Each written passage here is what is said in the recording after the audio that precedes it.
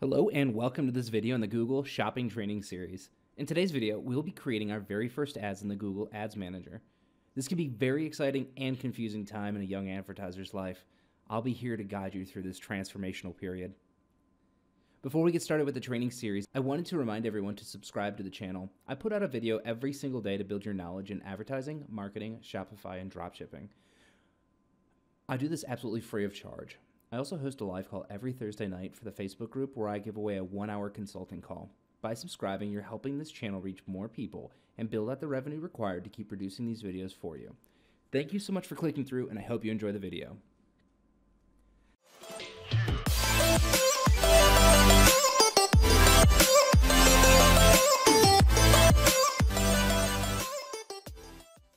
Now, I said we were going to create our very first Google Shopping campaign today, but I'm going to need you to load up your Google Merchant Center first.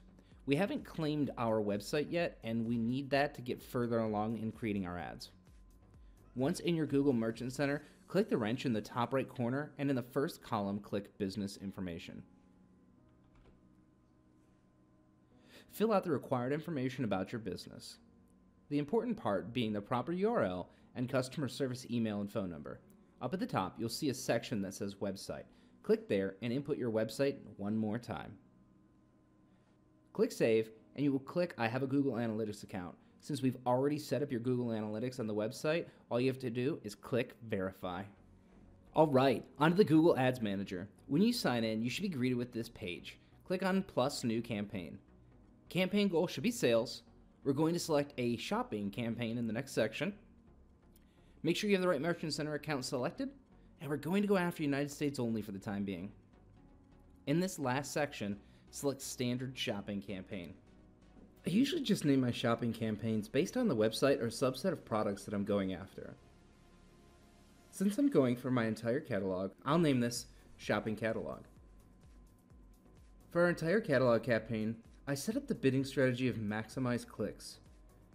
I don't use a CPC bid limit when I start, but if you're worried about overpaying for placements, you can cap your bids around 50 cents per click and adjust as necessary.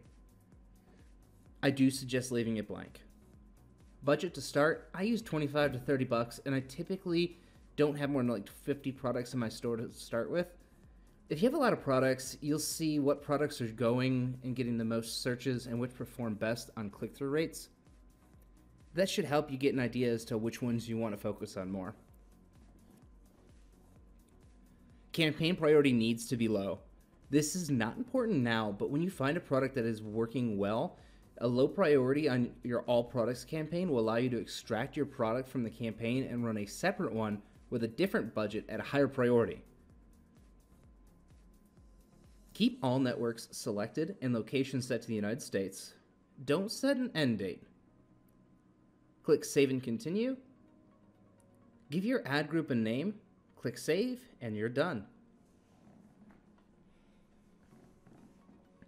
Now that we have set everything up, I want to go through a couple of key concepts on Google Shopping and why we picked some of the settings that we did. The standard versus smart shopping campaign. There's a lot of back and forth that I have about this, and my decision comes down to purely having control over scaling my campaigns. Smart shopping is a great set it and forget it type of advertising and is a way for you to make lazy money if you have a good website. Now, that's not to say if you don't have a good website that regular shopping will make you money. It won't. You need to have a good website, but the better your website is, the more valuable smart shopping is. Standard shopping just gives us a lot more flexibility in the later stages and during scaling. Our bid strategy, maximize clicks.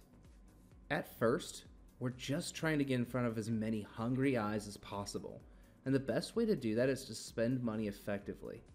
If we maximize clicks, we're getting ourselves in front of the highest intent audiences who want to purchase as often as possible, for as low as possible, based on what Google thinks we should be spending to get in front of them. This isn't the most optimized you'll be in Google Ads, however, it's a good place to start. Priority. We talked about this a little bit, but I want to go in a little more depth. When you're running multiple campaigns concurrently, you have to have a priority set to each. Campaigns with a high priority run and spend their ad budget first, medium priority second, low priority third. If your campaigns don't share any products, they will not be impacted by priority.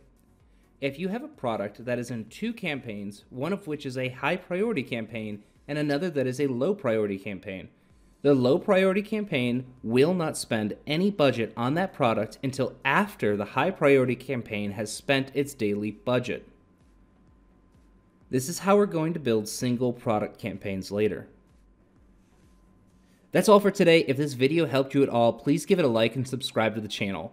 In the next video, we will be discussing the use of Google search ads for your business. Thanks for watching. I'll see you in the next video.